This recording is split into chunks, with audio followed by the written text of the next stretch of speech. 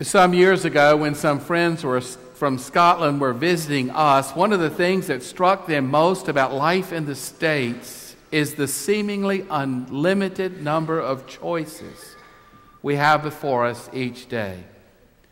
The choice conundrum hit them especially hard when they went to the cereal aisle at the grocery store to buy cereal for the child.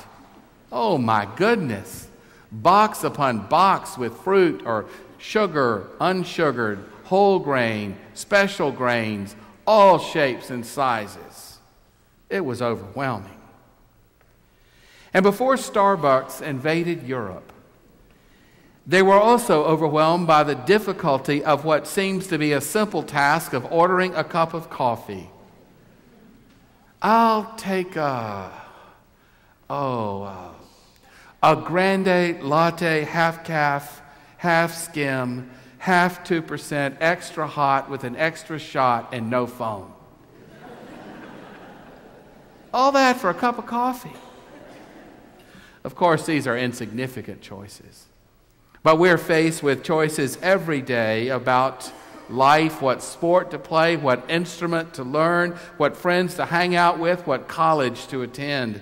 We make significant choices about relationships and money and food and health and family and ethics and exercise. Even churches have to make choices about how they will live out their life before God and how they will use their resources. Tattoos on the Heart is a book by Father Greg Boyle, the founder of Homeboy Industries, located in one of the worst gang-infested neighborhoods in Los Angeles. It's a ministry that embraces both the residents of the local community and the gangs that come and go. It is a place, a spiritual home in which people are accepted without question and given opportunities to learn a skill and to do work. One morning, Father Greg asked the congregation at morning mass what the church smelled like. There was an awkward pause. And then someone dared to speak the truth. The church smells like dirty feet. What? You see, the church smelled like dirty feet because the congregation had made a choice to invite the homeless in the barrio to sleep there. And so he asked again, what does a church smell like? And a voice rose up from the back. It smells like commitment. And then another voice, catching the enthusiasm and the spirit of the moment, said, you know, it smells like roses. There are fundamental choices that we make that lie under all the other choices of our lives as individuals, as families, and as a church. Joshua, in the passage we read this morning from the last chapter, Joshua puts it this way: choose you this day whom you will serve. As for me and my house, we will serve the Lord. Why choose to serve the Lord? Joshua gathering a new generation of Israelites there in the promised land. He gathers them at Shechem and he reminds them of all that the Lord has done for them. How the Lord delivered them from the bondage of slavery in Egypt. How the Lord protected them through the wilderness wanderings. How the Lord gave them this good and bounteous land, and vineyards they did not plant, and olive groves they did not plant, and fields and homes and cisterns. And now that Joshua is an old man, he wants a new generation to recommit themselves to love and to serve the Lord. And the people remember and recount all that the Lord has done for them. And they too stand with Joshua. We will serve the Lord. It is their profound gratitude for what God has done in their lives that leads them to commit their lives to the Lord. They put their lives in God's hand. They declare that they will trust in God for their daily needs. They look to God for their protection and for God's guidance. And this fundamental choice becomes the foundation of all the other choices they will make. In the passage we read from Luke's gospel, Jesus puts the same choice before us, but in a different way. He is healing people, and the crowds are marveling at his healing.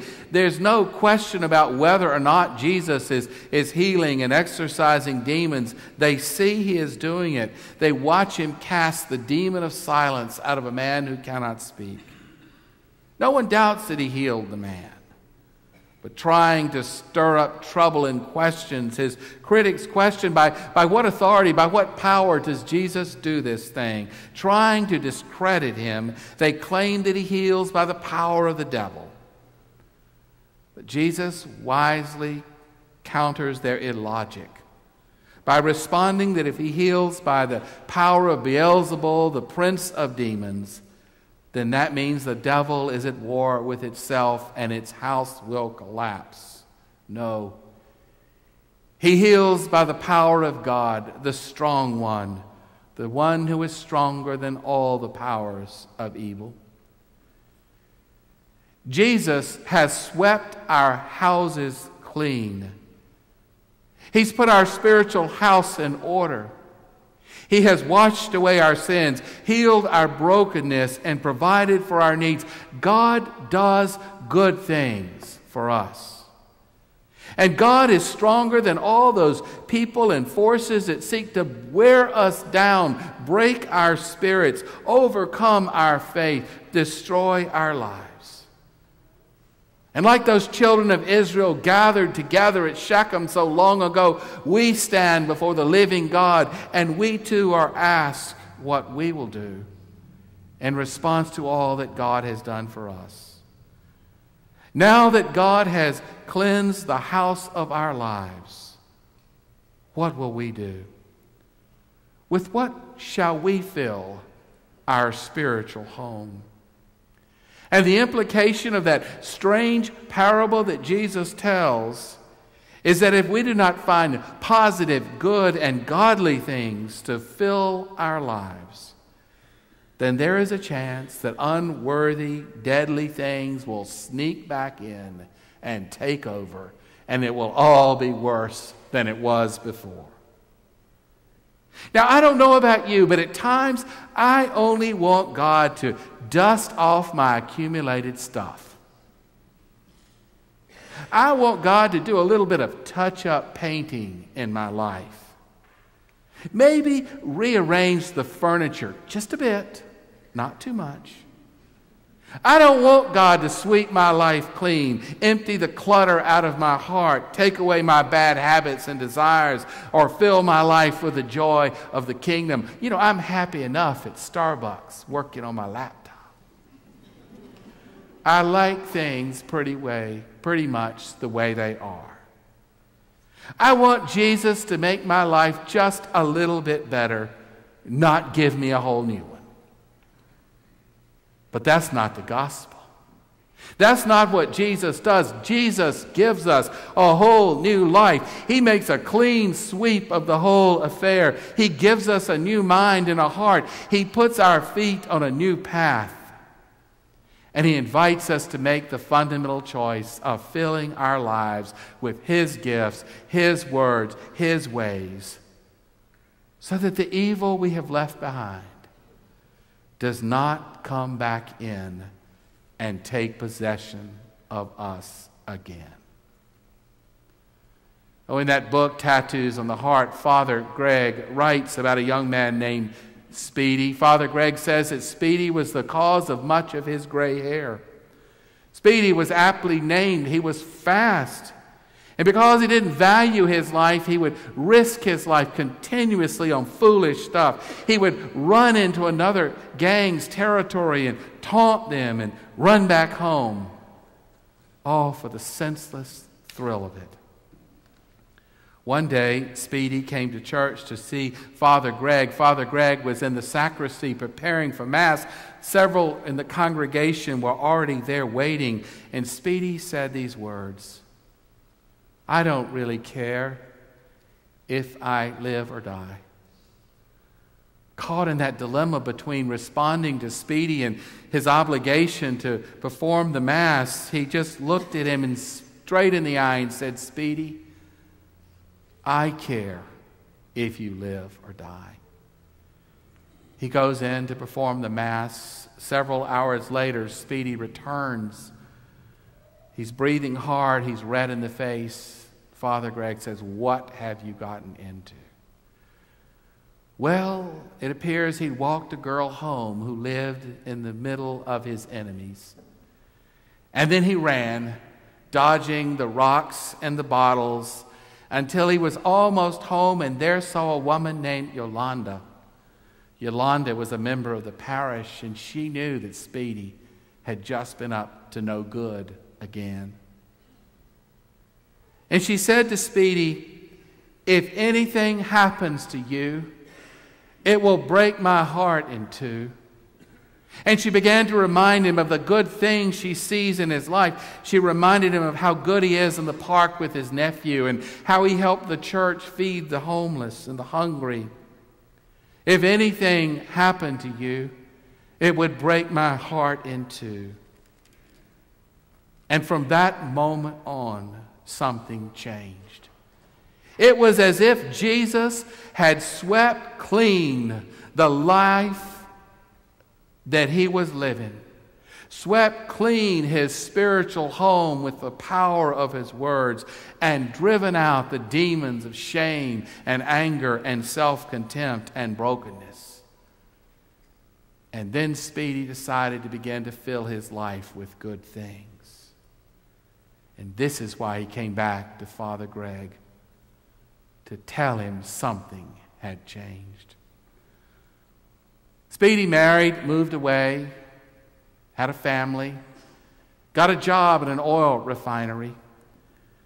And one year, several years later, Father Greg called Speedy on his birthday just to ask him how he was, and they began to chat. And he said, "Well, what do you do on Sunday with your family, Speedy, when you're not working?" He said, "Well, we go to Mass, and then we go to the cafe, and then we go to the bookstore, you know, one of those big ones where you can kind of be anonymous. And we all pick up a book we like to read, and then we go to our separate little corners and read for a couple of hours. Father, you know I'm a little too cheap to buy the books. But we did buy Harry Potter one time." Father Greg said, "You've got a good life, don't you, Speedy?" And Speedy said, "Yeah, I do." Jesus wants us to have an abundant life. And in order to have an abundant life, we need to fill the spiritual house of our lives that Jesus has swept clean with good things, the treasures of the kingdom. And one of the best choices that we can make in filling out our spiritual house is making the choice to worship. But there are all those other things crowding and trying to get back in. We have so many demands on our time. We have the responsibility of heavy work schedules. Why, we got a house and a yard to care for. We have children's sports and lessons and extracurricular activities. We have so many options for travel and for entertainment. It is easy to let these things fill up all space. And worship and life together slips out the back door. Spending time with God and with God's people week in and week out is an essential part of keeping our spiritual house in order and filling it with good things. If I were to ask you today to take out your checkbook, oh, those of you who have checkbooks anymore, and look at how don't worry, I'm not going to ask you to write a check today, although I could, that'd be a good thing. But take out your checkbook, or if you don't have one, go home and look online and look at your bank statement. It gives us a pretty good indication of our priorities, of how we use our resources. And are we investing simply in entertainment and eating out and buying unnecessary things, spending money on our hobbies and little to the causes of Christ, and giving to the people in great need? For how we spend our money says a lot about whether we will fill our lives with a bunch of stuff or with love and compassion and generosity and sacrifice and the eternal things of God. Today we presented these beautiful children to receive the sacrament of baptism. In the waters of baptism, we have a sign of how God wipes us clean, washes us clean, how He gives us a place to begin. I have a friend who served as a minister on Long Island, and he was from the southern region, and when he went up there, the culture was different. Imagine that. And so he said people would call the church and they would say, "Hey, we want to do the baby." And he said, "What?" No, it's time to do the baby. What? And he understood finally, he was slow, he was from the South, he understood finally that they meant baptize the baby. So they would come to the church and baptize the baby, and they got the baby done. And they thought it was over. I tell you, no, it ain't over.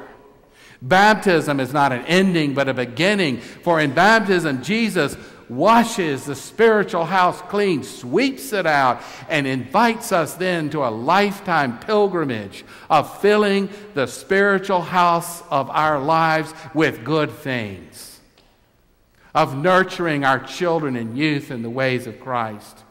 A lifelong process of choosing how we and our children will live before the Lord. As for me and my house, we will serve the Lord. And Jesus ends all this with a beatitude. A beatitude for those whose lives have been swept clean. Did you hear it? Blessed are those who hear the word of God and obey it. Amen.